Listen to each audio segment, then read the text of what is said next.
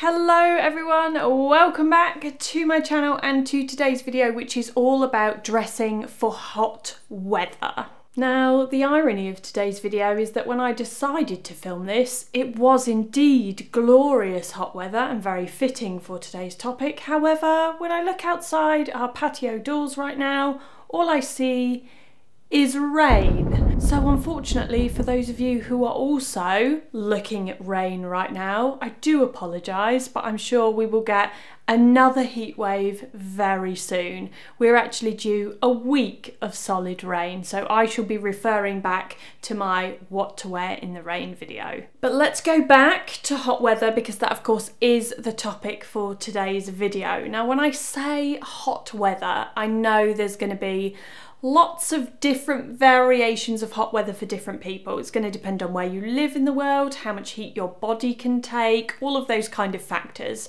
For me personally, once it starts to get to about 27 degrees and above, and there is no wind, and we're talking city heat, which is thick and muggy and grim, basically, that's when I start to class that as super hot weather, and when I start to look at the tips, which I'm about to go through. Okay, so tip number one is all about fabric. So the best kind of fabrics to wear in super hot weather, and actually to be honest, even just in summer in general, are natural and breathable fabrics. So we're talking things like cotton, linen, and even fabrics like cellulose. Cellulose is made from wood pulp, so it's still a natural fibre.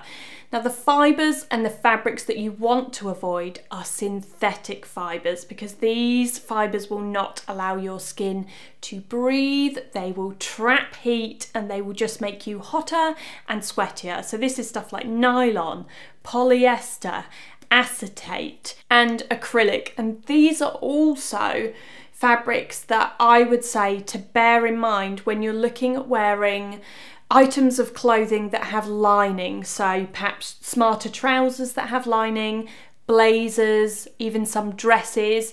The outer part of them might be made from linen or cotton, but always check what your lining is made out of, because if you're wearing, let's say, a linen or a cotton dress, but it's actually lined in polyester, there's no point in wearing linen or cotton at all, because it's the polyester which is just going to trap that heat within your body and just make you even hotter than you already are. Moving on to tip number two, and this is all about your underwear, because this is equally as important as your outerwear. So the first thing I would say is to start by ditching any padded bras.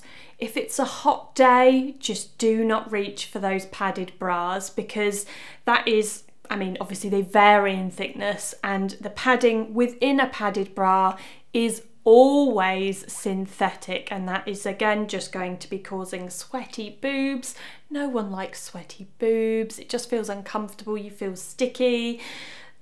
Ooh! And again, those synthetics just start to trap heat, so you'll actually start to warm up the rest of your body, just starting from the boob area. Now, my next little tip within this entire tip, a tip within a tip, is, and I know this isn't going to be appropriate for everyone, but I only have an A cup, so for me it's totally doable, and that is just to ditch bras altogether. I am a big fan, and you guys know this, of vests, a racerback vest. I will often wear those without a bra at all, because you're actually having less fabric in there to just get in the way.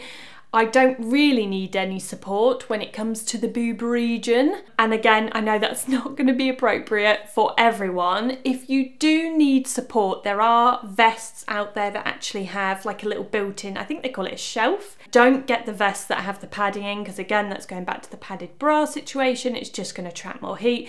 But there are vests that have almost like a little elasticated shelf, kind of like sportswear, but aim for the cotton versions. But if you need something with even more support, perhaps you need something more structured and more sturdy, then I would advise going for underwear, again, not padded, but something made out of 100% cotton. There's so many different options out there for underwear that is sturdy and strong, but it's made from breathable cotton. So again, just stay away from those synthetic fibres, from padding, And if you can, just ditch the bras altogether. And all of that also applies to pants, although I'm not going to tell you guys to ditch the pants. If you want to go commando, that's great. I'm personally not a fan, especially when wearing skirts and dresses. It's just my biggest nightmare that they blow up and then people get a very X-rated view. Just stay away from any kind of synthetic fibres.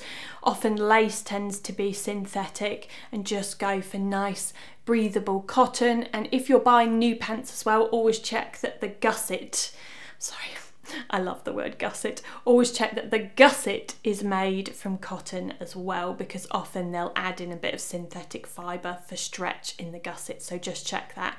Just as my personal recommendation, I usually head to Marks and Spencer for my cotton pants.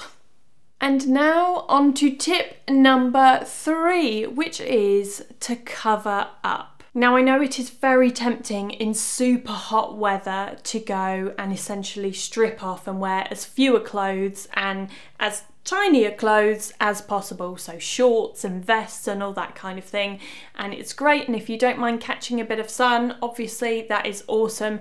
However, covering up and wearing looser, lighter layers is actually a much better option. And this is because our skin actually retains and absorbs heat. So by having a looser layer, let's say like a nice oversized linen shirt or a cotton shirt, which is nice and loose fitting, you actually get a gap between your skin and the fabric, which can cause an airflow, which, as science then determines, will cool you down, especially if you have a slight dewy sweat to you as well. This is your body's coping mechanism of dealing with the heat, but by covering up and wearing that light layer, you create almost like a little air conditioning system that then runs through your clothes. And of course, another bonus of covering up means that you have a little bit more added protection from the sun's harmful UV rays, but always, always, always wear SPF, even if you're covered up as well, especially on your face. Moving on to tip number 4, which is all about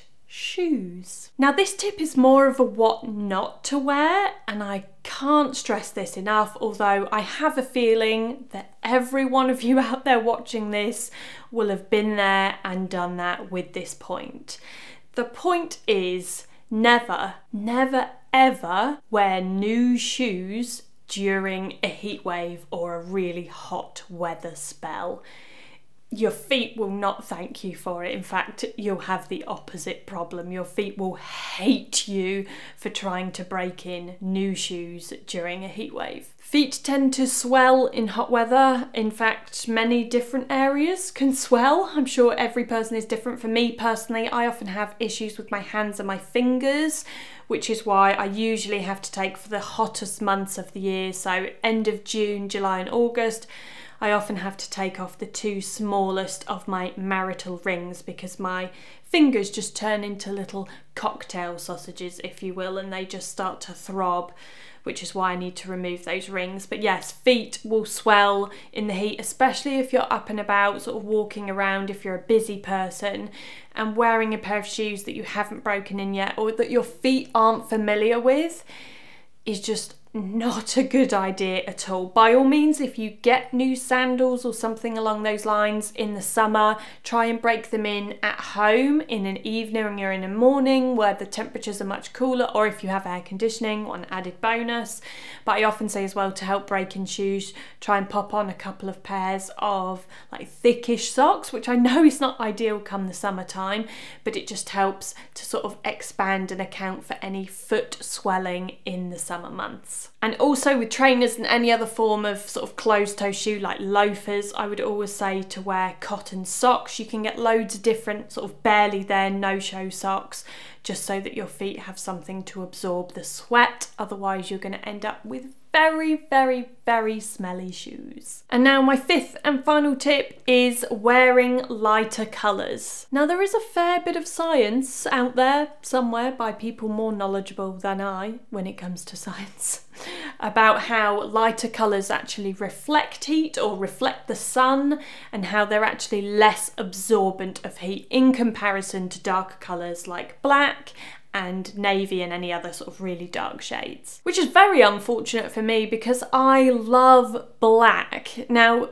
I know there's lots of you guys who are very similar to me, and even when it comes to the summer months you love wearing a black outfit, in which case I would just revert back to some of the previous points. So when you're wearing black clothing in summer and on super hot days, just look for things which are made of cotton and linen. And also going back to that point about looser fitting clothing, I always think it's a good idea to get, if you're having some darker colours in your wardrobe, go for slightly looser fitting garments. Otherwise it's a good idea to stock up on those whites and those neutrals. And there we have it. I'm sure you guys have heard many of those tips before, but I am just here to reinforce them for when the heat hopefully comes back at some point. Thank you as always for watching, and I will see you next time.